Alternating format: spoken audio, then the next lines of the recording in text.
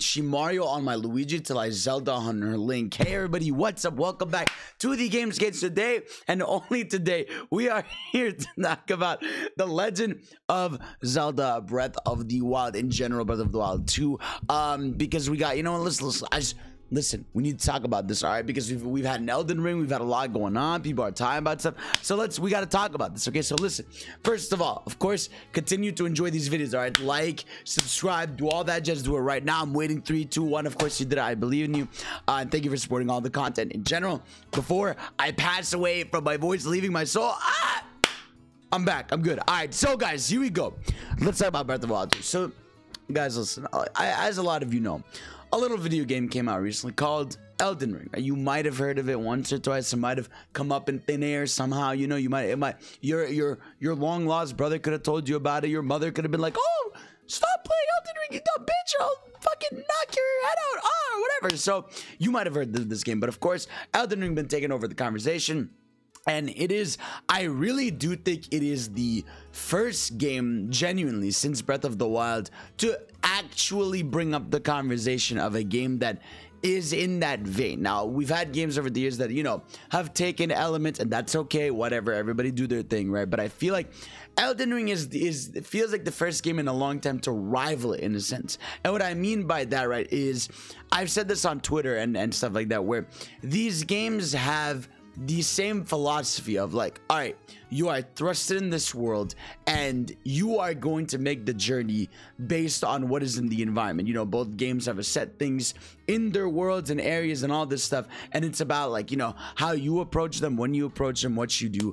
But they have different design philosophies. You know, with Elden Ring, it is still an RPG, like a full RPG. You know, you are leveling up. There are very clear things you will not be able to do if you're not leveled up. You know, you have all these skill things you can unlock, and it's much different. Obviously, you have the difficulty thing, which I know, yes, you can mitigate by leveling up, but it is still a massive factor of the game. With the Legend of Zelda Breath of the Wild in general, the first one, now the second, whatever is gonna happen with the second one, it's different, right? Like, yes, it has the same philosophy of, you know, go out in this world, figure it out, see what happens there. And obviously it is very clear Elden Ring has a lot of Zelda influences in it, which is good. That's a good thing. But with Breath of the Wild, a lot of it comes to more that physics engine and the creative stuff you can do with it. You know, it's not the same thing in Elden Ring. Like in Breath of the Wild, like if there's a rainstorm and use, like, you know, some sort of item to react to the rain, it'll react to it. You know, if you're running through fire and you use an ice rod, you can like you can not get hurt by the fire, you know. And obviously, like, if you tumble this rock down a hill, you know, it's gonna have like a clashing effect with everything else in the environment. You know, there's like a bunch of millions of things. You guys all know this. It's a lot of that physics engine of Breath of the Wild is what makes it so interesting, because everybody's solving things in the way they would logically want to approach them. You know, if there's a river, you can choose, you know, do you want to cut a tree and then like drop the log to get to the other side? Do you want to use like the little cryosis thingy to get to the other side of it? Do you like, it's all about the ways you approach stuff and the creative ways you solve everything in that world, because there are a bunch of secrets in that world for sure, but once they've been discovered, it's all about like how you solve a lot of these puzzles and stuff. Whereas with, you know, Elden Ring, it's more like you're gonna fight this thing, what items and power-ups and build are you going to have in that? So they're different in that sense of the philosophy. That's what I want to talk about, right? I want to talk about more like Breath of the Wild 2, right? We had the first game, which is incredible, and now we've had, you know, a lot of time since then, you know, where like people have, I think Breath of the Wild in a good way has stood the test of time of people saying it's immaculate. You know, I mean, still selling. I mean, I think it's almost at 25 million copies sold, which is by far the best selling Zelda game. And I just think like that game has still kept its reputation as iconic, you know, and that's the reason people compare it to so many games, just because it is a game that, whether you would like to hear it or not, it has influenced game design and how games are approached. You know what I mean? And I think that's something a lot of people are weird about. Like, they'll get mad at people for making the comparison or like saying that games are doing stuff that Breath of the Wild did, when like they do, and that's normal. Like, no shit, when the world, like all developers see like that, when they make an open world after Breath of the Wild, that like, you know, it might look insane to have like 50,000 markers on the map, or that like everything is guided to you and told where to go and all that stuff. And the sense of exploration felt like mundane until like Breath of the Wild really encouraged a lot of developers to make it so, hey, like, What if you give people more options to move around? You know, what if you give them more agency and all that stuff? And that's okay. That's natural. But obviously what makes games special is everyone has their spin on everything. I mean, with video games especially, everything is taken from every other thing out there, you know, but it's about how you put your spin on it and make it creative. And I think with Breath of the Wild 2, it has to challenge itself, which I think is the hardest challenge, right? Because, you know, other games, you know, they're set in other worlds, they have other stuff.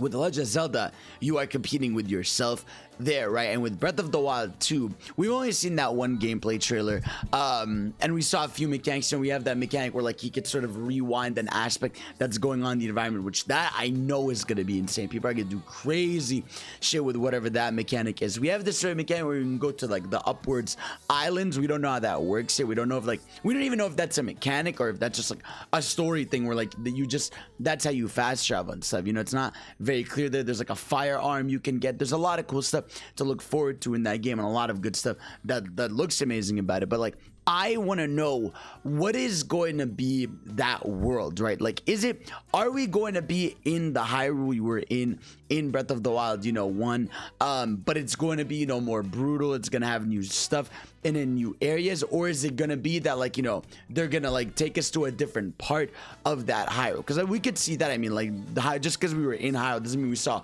all of it. I mean, it's a massive world basically, and they could just thrust us in a new map there. Maybe you can visit some areas from the first area. It's really hard to tell how they're going to approach it, because like, I don't know, like, you've been working on this for so long. What are you gonna do to go to different environments? Because we've seen environments from the first game in trailers here. So that's like my biggest question of like, how are we gonna approach this world? Are we gonna mainly be in that sky world that we've been seeing a lot of, you know, or is it going to be that we're gonna be a mix of, you know, the land and the sky? Like, I don't, or there was some underground areas, maybe there are. Like, it's really hard to tell how they're going to be able to mix up that world, and I believe in them. I know they're going to make something crazy, but it's just genuinely like, it makes you really think like, what is going to go down with this, you know, with this game? Like, what is going to be? That's what I'm so curious about, and the fact that they still call, you know, the sequel to The Legend of Zelda Breath of the Wild without titling it, because they're saying it's a spoiler. Now, I assume when they say spoiler, I don't think it necessarily like is gonna be like a direct call out to a different Zelda game. People think it might be Skyward Sword, which it could be, because, you know, you have the sky areas and stuff. It's that, or it could just be the main mechanic of the game. We don't know yet, because again, we have yet to have a big info blowout of this game, and I think that's going to happen at E3. You know, like usually Nintendo at E3, they'll have like their big game, they'll spend like 10+ minutes on it, like they did it with Smash, like they did with Breath of the Wild back then, like they did with Odyssey. With like, well, Odyssey was a little shorter, but still, like it was their game of that show, and I think that's what they're gonna do with Breath of the Wild. You know, I think they need like a big trailer to be like, hey, here's the hook, you know, here's more of this area, here's what's gonna go down, and it's gonna be really interesting to see, right? Because they've also taken feedback from Breath of the Wild, and I mean, obviously the two biggest pieces of criticism from the first Breath of the Wild are obviously the divine beasts, and the second one being the the weapon breaking. Now, I still think weapon breaking is fine, because it's a game where you are able to go anywhere in this map. You could probably get the craziest item in the game, and it would make sense that it would break. I mean, like, think about it. Like, if somebody like ran to inside of Ganon's tower, right? They got the craziest weapon, and then they dipped, and then they just had that the whole game. It would just make things a little less fun. But the fact that like you go in there, you get that weapon, it has to break at some point. You have to manage whether you want that or not, and you get. I don't want to get into the weapon breaking mechanic. I thought it was cool and I liked it, but I understand why people don't like it. That's on a personal basis there. But yeah, I'm wondering here, like, when it comes to this game, right? Obviously, there's going to be all its hooks in there, but what are they gonna do to really elevate things a notch? You know, when they show it at E3, like I think there's a hook we're gonna be understanding, maybe. I mean, like I said, we know that you have this new mechanic where like you can sort of like rewind certain things you're doing. Like there was a part where like boulders were falling, and then like Link used this status rewind to push it backwards. I feel like that's going to cause a lot of creative puzzles, and I think it's going to be a challenging game. I think from the first one, they're going to adapt more, right? They're going to make I think they're going to double down on dungeons. I have a feeling we're going to see maybe less shrines, which are, you know, essentially mini dungeons. And maybe they're going to go with the more bigger scale dungeons that people love from the series. Now, I liked the Divine Beast. I did think at some point, yeah, it was annoying that each of them had the same mechanic of like rotate the beast in some weird way to solve something. But for the most part, I still enjoyed them. And I just think the gameplay of the game is dope. And I think as long as, you know, they expand the combat options, they make it so that, like, I don't know, like, they have to make exploring that world rewarding, because that's gonna be a long investment. I mean, I think I played Breath of the Wild, the first one, for like I played it for like 100 hours maybe, and I didn't even get everything in that world, but I did a shit ton of it. So I wonder what they're gonna do here to set it, like, what is gonna make me want to go back to the same area I went to in the first game, or these new areas. And I think the team understands, and they know that they're gonna make a banger game.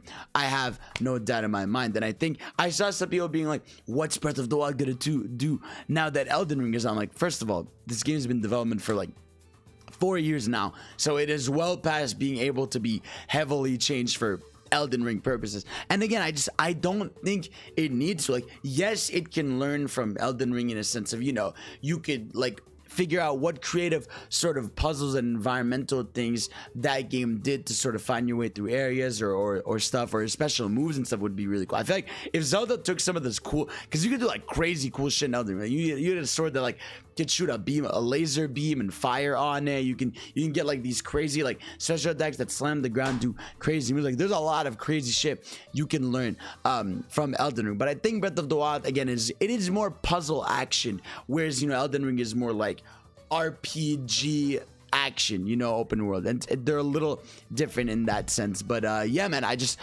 think either way it's exciting times. When you really think about it, what's insane is we're March, man. Like, we are 3 months from the E3 / whatever summer direct we're probably gonna get, so we are going to know really what this game is all about. And I think we're also gonna know whether it comes out this fall or not. And this has been the question, right? This is the question. Everyone says, like, is it coming out this fall or not? A lot of people are starting to lean on no.